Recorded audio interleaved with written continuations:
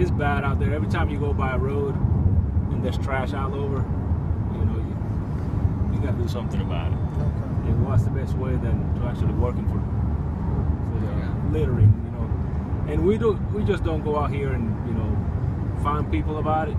You know, we'll speak with them, we'll let them know that's wrong. If we have to issue them a warning, we will. But there are some of them that the warning is not going to do anything good with them, so we'll have to issue them a ticket.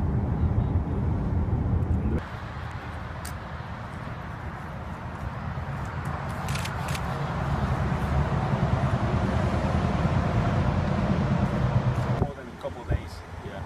Because either the people from the hospital take a picture of the whatever's inside. If we find a receipt envelope, we'll take a picture of that close up with the trash too. Yeah.